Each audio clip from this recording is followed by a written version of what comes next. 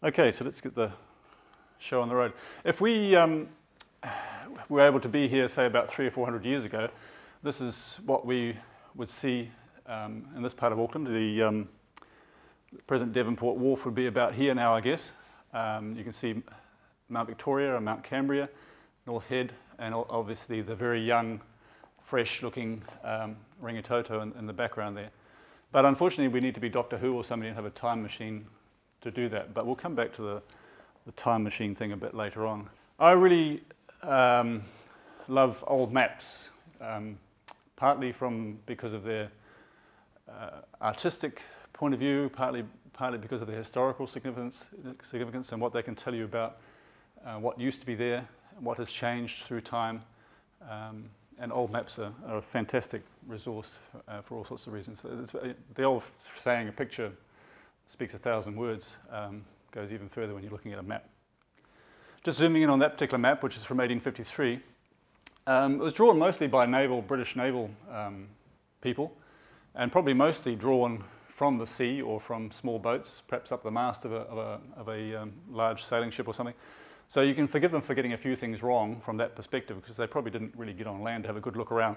But they got quite a few things right. You can see, oh, sorry, I have to go back now. You can see they got Three Kings volcano here, quite well done. Not so good on Mangere Mountain, perhaps. Pukitutu is not too bad. One Tree Hill, not a very good job on that one. So it's a little bit of a mixed bag. But anyway, it's a fantastic result. I've recently used this bit of coastline here in a paper I've written, looking at the historical changes in that part of the coastline over the last 150, 200 years or so. So they are an amazing resource. So I'm going to have a look at a few historical maps. And this is a very famous map of Auckland, compiled by Ferdinand von Hochstetter. Hochstetter's Geology of Auckland. We're going to come back to this map a bit later on. But this map has got an incredible amount of historical information, as well as geological information, and information about landforms that we can hardly see anymore in Auckland.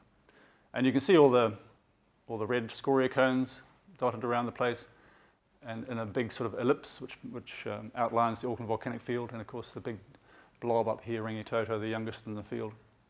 Oldest volcanoes in the field would be things like Onipoto, Tank Farm, and Pukaki down here, which should go back about 250,000 years. So it's quite a long-lived volcanic field.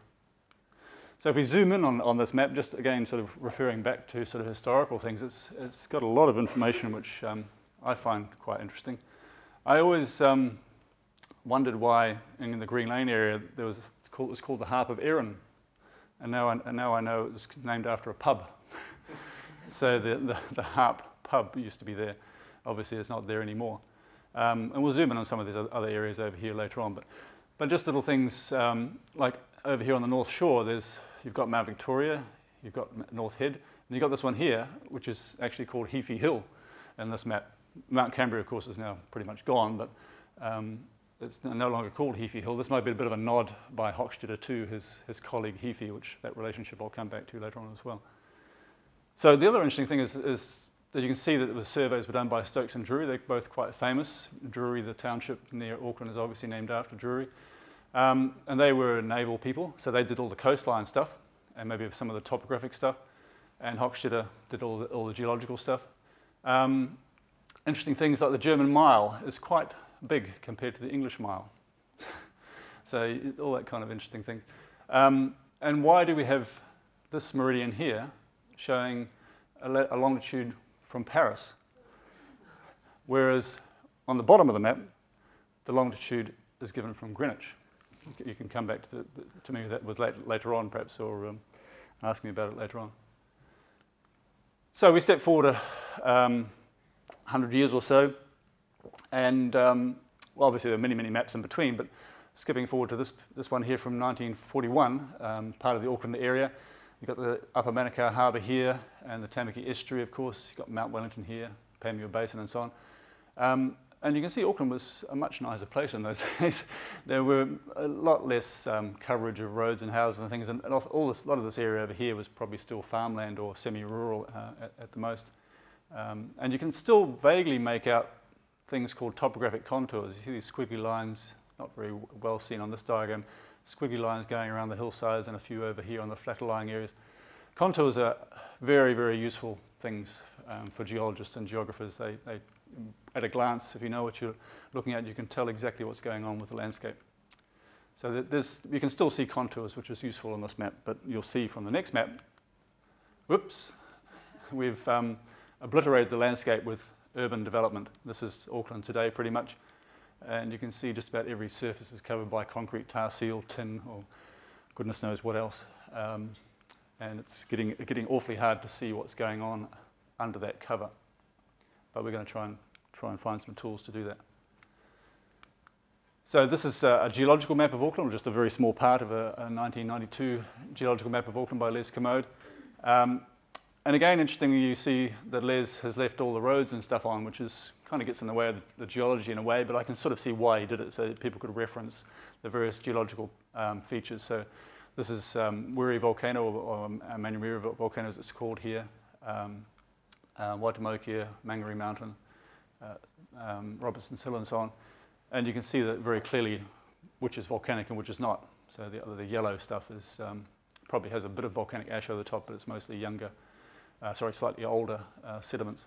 And you can see the airport sticking out there as a modern anthropogenic geological feature, if you like, completely constructed. But the geological map also has a lot of information apart from geology. Right, I just want to touch briefly on these two guys, because they're kind of controversial, or they were controversial even in their own time. Ferdinand von Hochstetter over here is rightly called the father of geology in New Zealand. He was a German, a lot of people say he's Austrian, but he was actually German, who came to New Zealand as part of the Navarre expedition, an Austrian expedition sent by the Emperor of Austria in the 1850s. And you can see he's holding his geology hammer, which is very important in those days. If you were a Victorian person, you had to be holding something, obviously. This guy's holding his sword.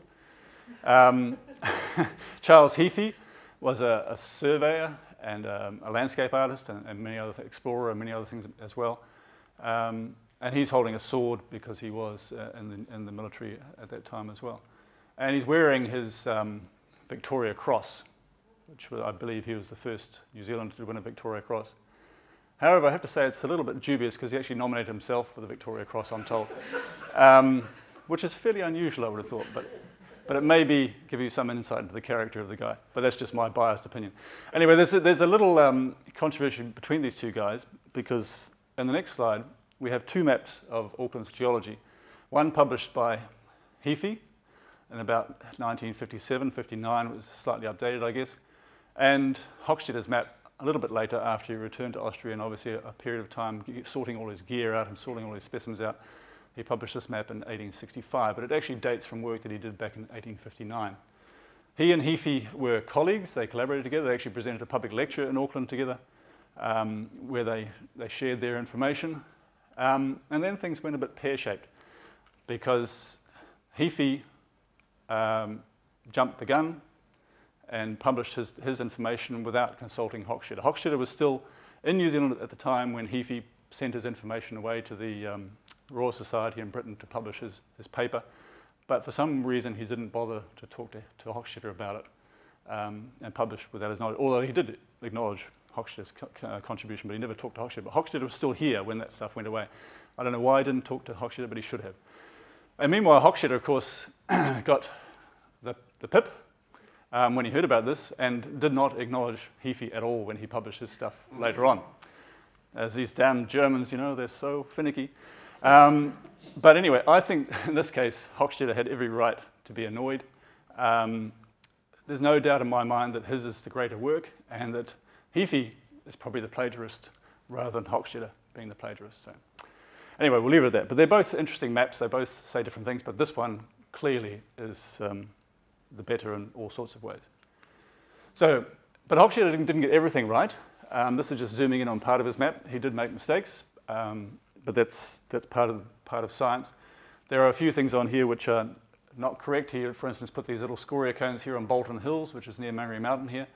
They don't exist. Well, they're not volcanic cones. There's very little evidence to suggest they're volcanic cones. Some of these explosion craters here should not be here. There's another one here, which is not real either. But this area was probably reasonably inaccessible, being rather swampy, overgrown, thick scrub, goodness knows what. And he was in New Zealand for a very, very short space of time when you think about all the things he did in the space of 9 months or so. So if we look at this map, which is the modern equivalent, I guess, of Hochstedter's map, not a hell of a lot has changed, really.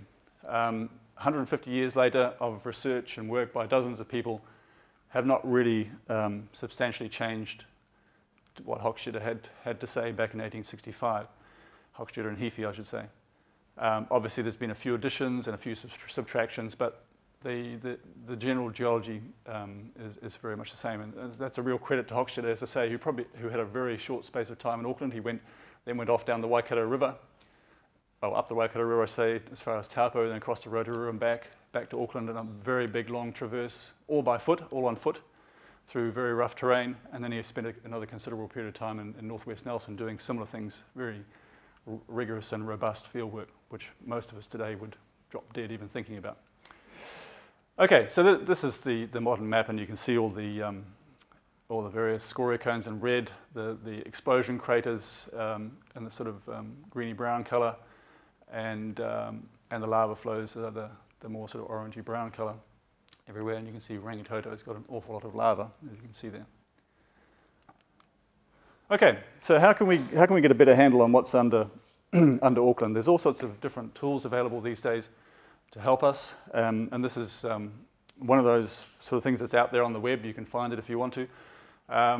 This is a DEM, digital elevation model of the Auckland region. You can see some little bumps here, which are obviously all the scoria cones. There's Mount Eden there, Mount Wellington, Mangere Mountain, and even down here in the South Auckland volcanic field near Pukekohe, we can see some of the larger, there's a large crater there. That's probably Pukekohe volcano itself there.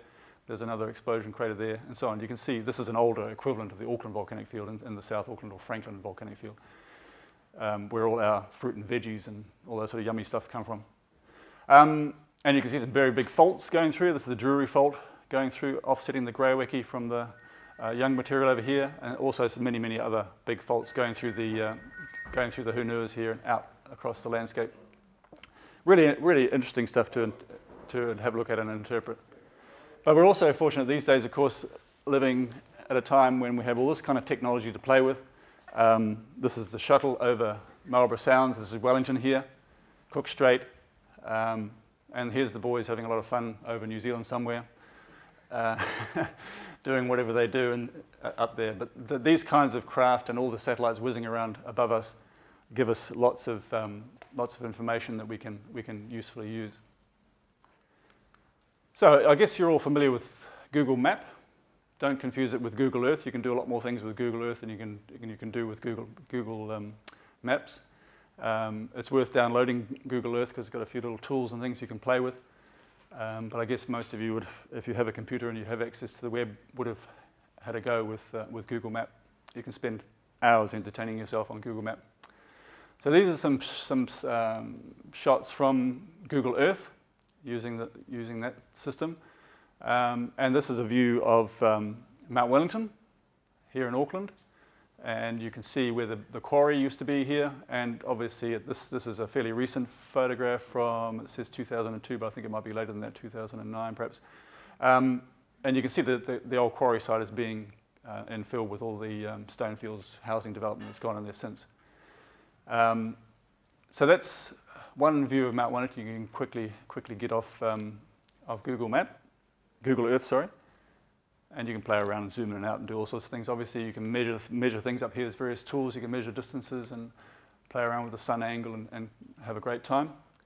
But the other nice thing about Google Earth is that you can tilt and rotate and fly through the landscape. So this is Mount Wellington viewed from an angle.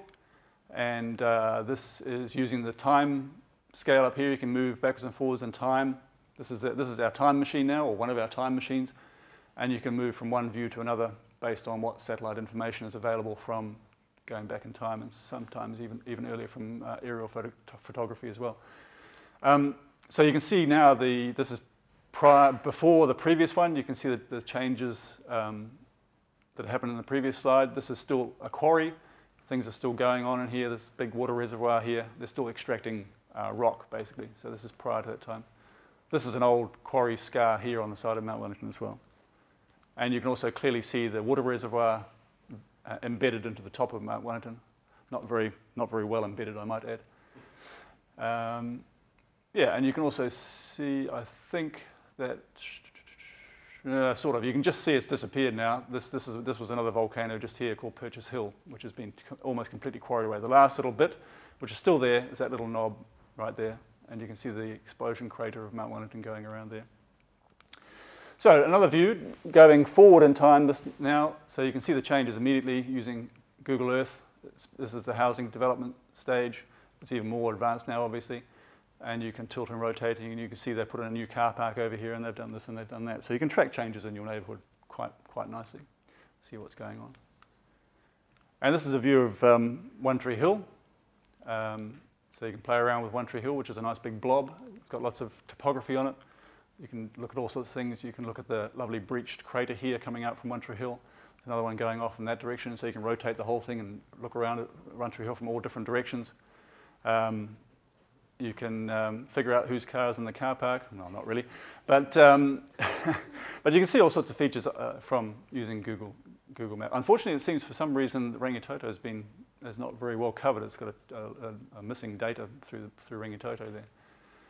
But you can do that for anywhere in New Zealand, basically. And again, you can have a lot of fun. But I wonder how many of you have used this online tool. Has anybody used this one? Somebody has? Yeah. To look at topography or look up your rating information? That's right. Yeah, which you can do. This is probably the place to go if you want to spy on your neighbours, because you just put in an address and you can find out how much they pay in rates and how much your land is worth compared to theirs and things like that. But as you can see, it only covers the Auckland region. But nevertheless, it's a fantastic tool.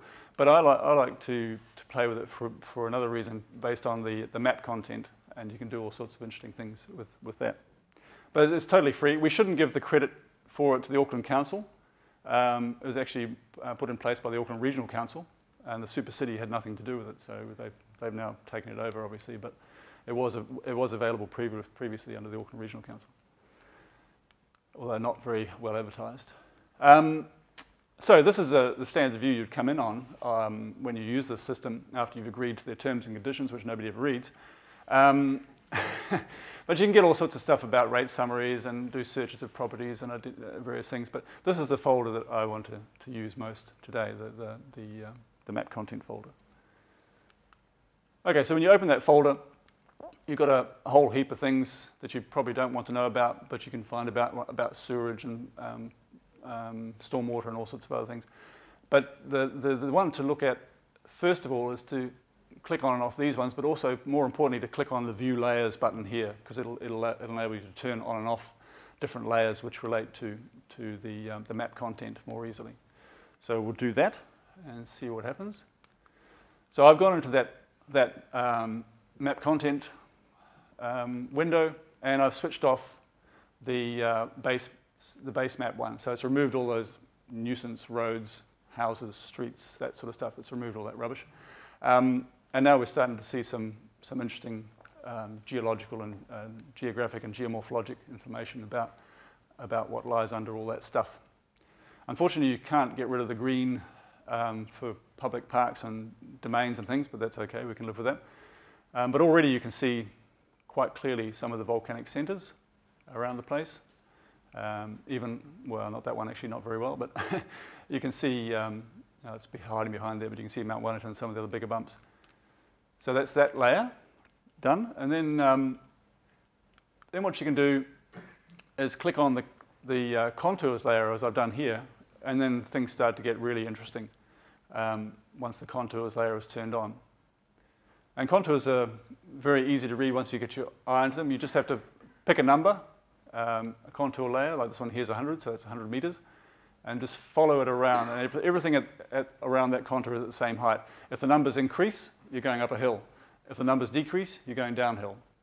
So it's quite quick and easy to find out whether you're looking at a valley or a hill or a ridge or whatever once you get your eye in. So let's have a look at some of this contour information and see what it can tell us. So I'm going to zoom in on this feature. I'm not going to tell you what it is, and I want you to tell me if you know what that feature is in Auckland. One Tree Hill. It's too easy. Yes. Okay. Either that or you've been on a geological tour there sometime. But yes, it is One Tree Hill, and it's a very distinctive landform because it has these big incised pockets into the side of it. It has multiple scoria cones and craters. It obviously has a big clear public park boundary as well. But these are the breached craters on One Tree Hill, which have where the scoria cone, the crater in the scoria cone has ruptured or failed, and the lava has flowed out, breaching the wall of the crater. This one here as well. There's a big crater in here. This is the place where the One Tree Hill monument is there, and so on. So you can get an awful lot of information. You keep zooming in to, I think it's 1 meter contour interval, so you can get quite a lot of detail. And you can very quickly discern what is man-made and what is produced by nature once you start looking around. Okay, so that was an easy one. So where is this feature? I'll give you a clue. 2 clues. Well, there's a major shopping centre nearby, and that shopping centre is built where there used to be some American warehouses during the Second World War, where they had supply systems. Yep. Sylvia Park, yes, close by. Yeah, but so what's this thing called? No, it's not Mount Wellington. Mount Wellington is that way. Close, sir. It's not Mount Richmond. Sorry? Hamlin's Hill, very good, yes. I used to work at the freezing works somewhere about here.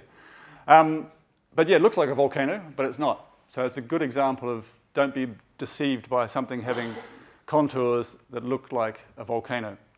In fact, it was mapped wrongly by some early geologists as a volcano, but it's not a volcano. It's actually a lump of Waitemata sandstone or Miocene sediments. So yeah, you can see it's got some lovely contours, and you can follow the contours around. But this is not a scoria cone. This is not a breached crater, and that's not another scoria cone. That's not another breached crater. So you have to be a little bit careful about interpreting the maps. But that's a nice example of contours nonetheless. And this, you can see the man-made features very clearly. This is the southern motorway going through here. Okay, you can see those changes in the contours show you where the motorway is. This is a road going through here as well. There's a bridge there, obviously, hopefully. Hopefully there's a bridge there. And so on, and so on and so forth. So you can see all the modifications going on. All right, so, well, give that man up there a chocolate fish. So here's Hamlin's Hill, and here's Sylvia Park over here somewhere, I guess. Yep, there's a station, so it must be there somewhere. And here's Mount Richmond, where we're going to go next. And there's Mount Smart, or what's left of Mount Smart. There's not much left of it now. So let's have a look at Mount Richmond. And another very interesting volcano. If you ever get a chance to go in there and have a look around, it's got a lot of scoria cones, breached craters, a lot of interesting features. A lot of well-established trees, so it's a little bit hard to find your way around, but nonetheless it's well worth a visit. And you can sort of make out the explosion crater. We'll talk a bit more about that sort of geological thing later on, but the explosion crater going around here. But what the hell's going on over here? Something strange. Contours are going, this is a bit of a bump. What's the bump? This is where we get our time machine from using this map viewer, and it's really, really good. So we've got that picture. Let's have a look at the terrain model. Shows you, take away the contours, this is the terrain underneath. You can still see what's going on here to a certain extent at Mount Richmond, but you still have really got no idea what's happened over here. There's a big hole. What happened? What are these things here doing? There's the southern motorway. You can see that coming through, coming along there. Okay, so here's the picture we have today of this area. So this is where we've got our time machine. We've got this slider here. We can move it backwards or forwards in time, back to 1940, as you can see, which is a bit further back than we've done previously. And you can do different time steps in between. So here's Mount Richmond. We can see all these changes over here, which, what the hell does that mean? We've got all this going on over here, where those funny zigzag lines were. What does that mean? And here's the southern motorway chopping through everything as well. So what I'm going to do is move that slider to the left and go back to 1940, and let's see the difference. Okay. Hello, we've lost the motorway. Wouldn't it be nice to lose all those damn motorways? But this is 1940, and it's obviously a very different landscape. We've got this beautiful aerial photographic view of Mount Richmond with all its scoria cones and craters. And we've got this thing suddenly appears. Where the hell did that come from? We've got these lovely craters, multiple scoria cones. We've got all the archaeology that was here. This is a volcano called McLennan Hills. And you go past it every time you go down the southern motorway, but I would guarantee that 99.9% of Aucklanders don't even know it exists. You can see some of the lava flows actually as you go through there, but and especially near Tip Top Corner as well, you can see some of the lava flows. There were very expensive lava flows going out towards the Tamaki estuary over here. So this has all been highly quarried away, modified, destroyed, and it was there in the 1940s, but we've lost it since. You can see beautifully also on this aerial the outline of the explosion crater for Mount Richmond. See this hole here is the explosion crater for Mount Richmond. We'll talk about explosion craters in a minute. We're standing on an explosion crater rim as I speak. So, next slide. I'm just going to jump forward about 20 years to 1959. And you can already see that everything's gone crazy over here. They've pretty much quarried all those lovely things away already. All the houses have gone in, the motorway's here, whoops. And you can see they're already starting to modify things over here as well. So Mount Richmond itself is being impacted by what's going on. And then if we jump to today, well, you know, it's just, you can't see anything really.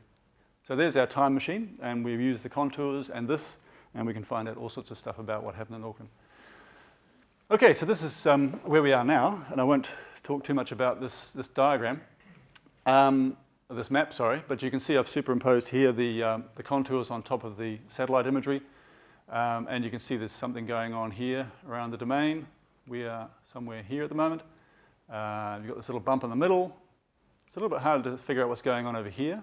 We've got Grafton Gully going off down here, and we've got a lot of very steep topography over here in Parnell. So yeah, so we've got this feature running around here, which is quite interesting, which we'll talk about in a minute. And I want to finish with this slide, going back in history again. I'm sorry, I really do love the historical stuff. And zoom in on this part of Hochstedter's map from 1865, 1859. And we are here. And you can see that Hochstetter clearly identified several volcanoes in the Domains area. He identified the Domain volcano, which for some reason he didn't draw very well. I'm puzzled about that. Maybe it was an access problem. It was the home of the later Maori king, Te Wherewhere.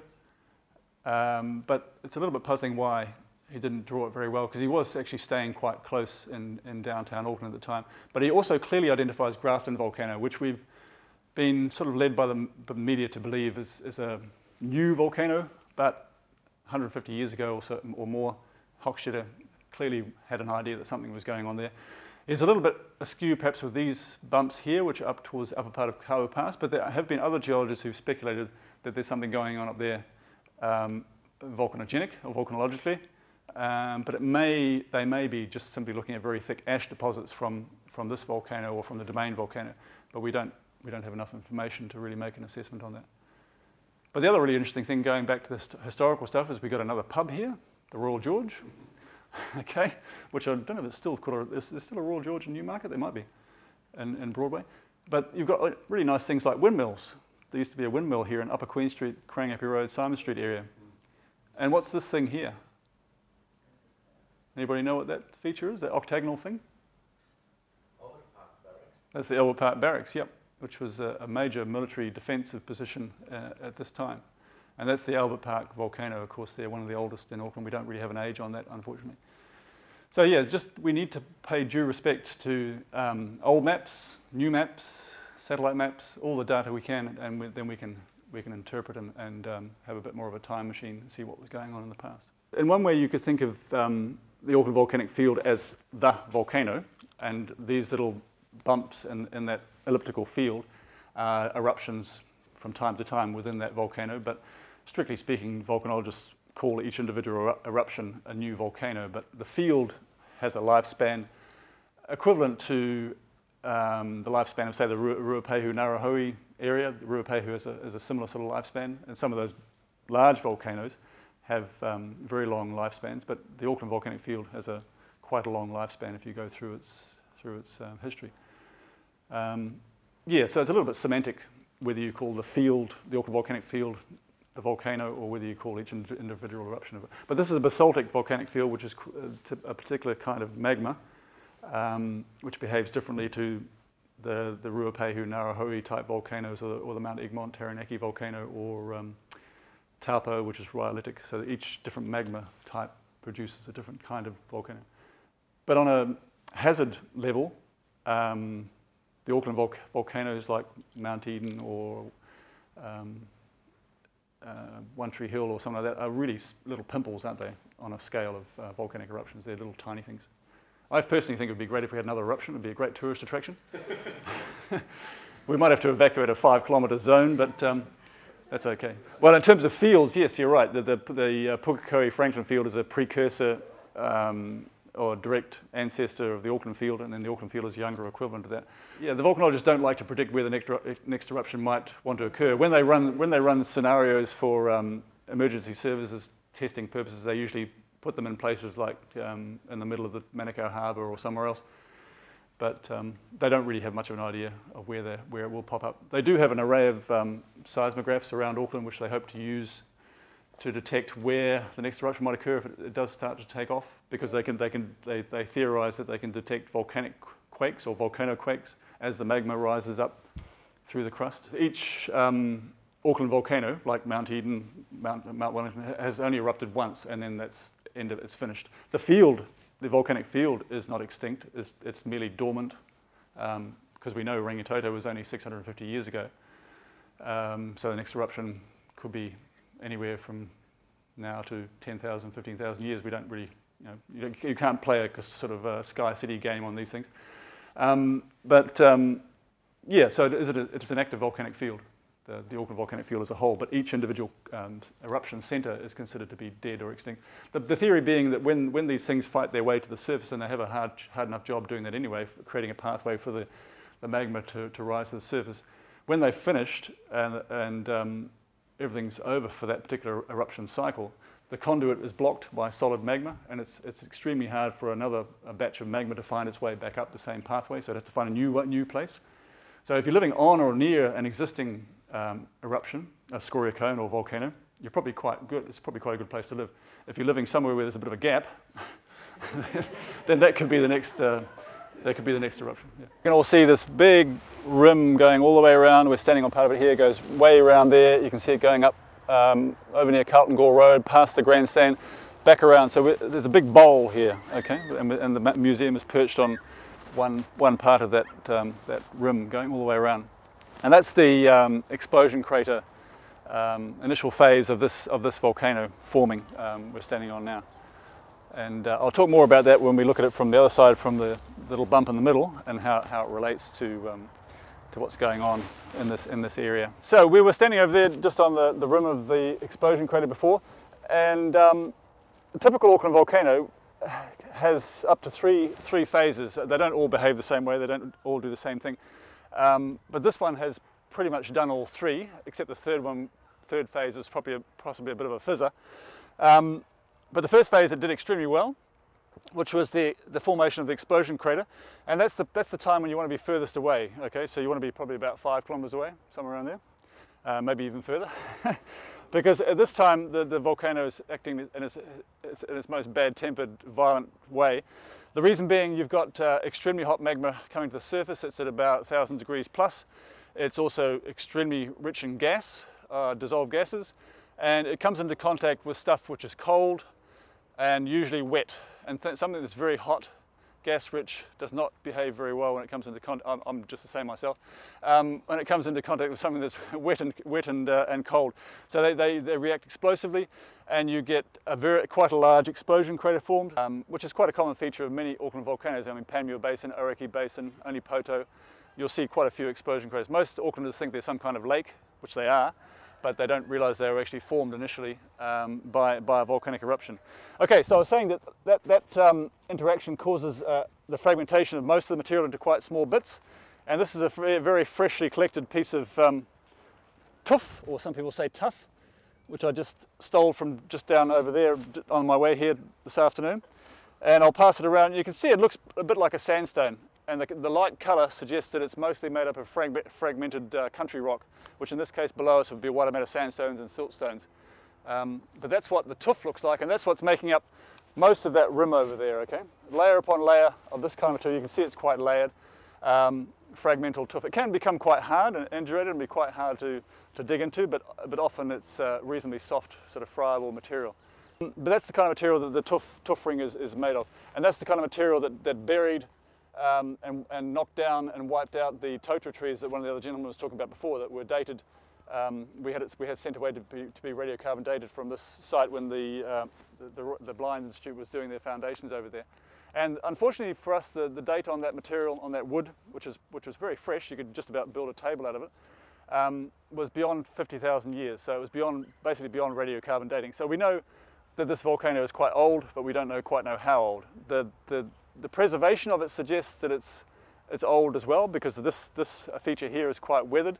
The tuff ring is quite weathered as well, but that really only gives you an approximation of how it would be. So it's probably maybe 50 to 100,000 years old, but that's a guess. There has been some other drilling down here in the playing fields, which also confirms that sort of thing based on other evidence, but they don't have a good fix on its age. Okay, so we have that explosion crater phase being formed, and sometimes that's it. That's the end of the eruption. The volcano just shuts down. So that's your Panmure Basin, your Oriki Basin type thing, and there's no more activity. They don't go to phase 2. If there's more magma available coming up the conduit, that magma will still be gas rich, still be very hot, but at this stage the ground conditions around the volcano have dried out, so it's a dry eruption, and you'll just get fire fountaining, bombs, and the building of scoria cones, maybe a bit of lava, but mostly sort of fire fountaining scoria cone building phase at that time. That's phase 2. So that's your typical, what everybody knows there's a volcano around Auckland. It's your Mount Talbots, your Mount Edens, your Mount Wellingtons, and so on. And that's what we all identify, and that's what makes Auckland, what it is. And so, of course, you all know that most of that material is, if I can feel and find the right one, is made of this stuff, very light, frothy, scoriaceous material, not just big chunks like this one, but also smaller pieces. But that's a typical piece of scoria, of course, very, very lightweight, very porous, but not permeable. Please, if your plumber or your drain layer or whatever says, "Oh, I'll get a truckload of scoria, mate, to do that drain for you," tell them no. They don't seem to realise that although it's got lots of holes, those holes aren't connected to each other. So it has a high porosity, but it's not permeable. So please ask them to just use good old-fashioned grey-weki, because we've got plenty of grey-weki, but we've got very little of our volcanoes left. And if we don't take it from here, we take it from somebody else. It'll be up north or down south. Okay, so that's some of the stuff that gets chucked out, and that's very clinkery and rubbly, and produces the very steep sides, but we also get some other interesting things being chucked around at the same time. You could probably quite happily watch what's going on at this stage from a few hundred meters away, or less, but you'd want to be upwind, okay, because there'd be a lot of ash being chucked into the air, and you want to be upwind of that ash, otherwise you might need to take evasive action. But this is a bomb, a small bomb. I call it a dog turd bomb, because you find them quite commonly where people walk their dogs. But it was a piece of sort of semi-molten lava that flew through the air, got a bit of a shape on it, and then ding in the ground and bent the end of it. So that's a little bomb made from basalt. And this is more of a spindle-shaped bomb, so the piece of molten material has been chucked into the air and then spun slightly, giving it a sort of a pointy end, not quite symmetrical pointy ends, but that's a tiny little spindle bomb. And they get bigger, and this is still a small spindle bomb, but nonetheless perhaps more convincing. It has a nice spindle shape. It has a bit of flow-like features on each end, so that's been chucked through. That one would certainly kill you. Those ones probably would too, actually, but this one certainly would make a big dent. That's a spindle bomb. Then these things come in all sizes, of course, and you'll know if you've been through the galleries that there's a very big spindle bomb in the Auckland Museum galleries. And in a moment we'll walk down over there and have a look at another big one as well from this place. But This is another type of bomb. It's a ribbon bomb. So in this case, a piece of lava, magma has been squirted through a crack or something. You can see the lines where it's squirted through the crack. It's become a sort of a sheet-like thing and then been chucked into the air, become hardened, and then landed again. So that's a ribbon bomb. And what else have we got? Oh, we're running out of bombs. That's a hammer. And the last one, which is my favourite. These are quite rare, but they are kind of interesting. This is a cowpat bomb. Okay, so basically a piece of molten lava gets chucked into the air, lands on the ground, and goes splat. One of these days I'm going to break it, but that's basically what they look like, and you can see where it gets the name from. So that's a quite a rare, unusual bomb. So yeah, that's the scoria cone building phase, where you get some interesting things happening. We're standing on top of a scoria cone right here. This is Pukekohe, I believe. So it's like the castle inside the moat. They sometimes call these castle and moat volcanoes, but it's a little bit misleading because as far as I remember when I was in the UK looking at castles, the moat was outside the wall, but maybe they mean the explosion crater is the wall. But that's one of their features. The Europeans call them Mar volcanoes, M-A-R. But we're standing on top of the castle, and in this case only one scoria cone, but sometimes multiple scoria cones, so like at Three Kings or other places. So yeah, that's quite a safe place to be at this time, to watch the fire fountaining and so on. This is the tourist attraction phase, by the way. And then the next phase is something that a lot of them don't do, or they do it very badly, is the lava flow phase. So at this time, the magma is pretty much degassed, but it's still very hot and still has a very low viscosity, of course. And that tends to generally, the lava flows tend to push out of the base of the scoria cones. And in this case, probably just flowed into this surrounding area here inside the castle walls, if you like, and formed a bit of a lava lake. And they have there's some idea that the lava actually ponded in this area over here, but then decided to go back down the plug hole over there somewhere. So that's one reason why you have the sort of drop in topography over here, is that the lava lake then receded back down again for that form there. But often the lava will escape beyond the scoria cones and beyond the crater rim, or the scoria cone is built up over and covered the explosion crater, like at Mount Eden and other places, and then the lava flow just moves out passively below. And you get massive lava flows. I mean, Mount Wellington had big outpourings of lava. Rangitoto, of course, is the sort of archetypal shield volcano with lava flows in all directions, forming the shield. One Tree Hill had big lava flows. So you get 1, 2, 3 phases basically, depending on how the magma is behaving at the time and what's going on. Right, very quickly, we'll go and have a look at the big bomb over there in a minute. But from here, we can also get a hint of what's going on. You'll have to believe me. Over there is another volcano beyond the grandstand and over there towards the medical school and so on, called the Grafton volcano. And the Grafton volcano was in terms of time, slightly before the Domain volcano. We know there's not much of a time separation between the two, and the Domain volcano basically blasted its way through the Grafton volcano and obliterated part of the Grafton volcano.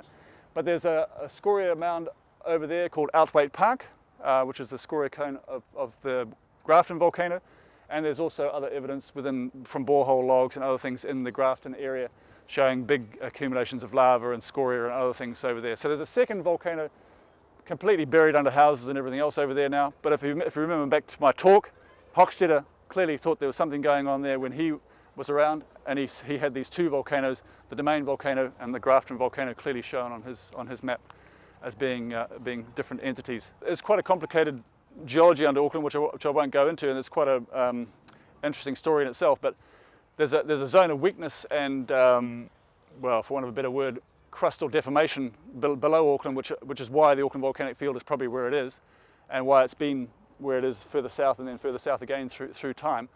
But it's not exactly crustal thinning, but it's a part of the crust which is weaker, if I can use that word, and allows these magmas to get to the surface more easily.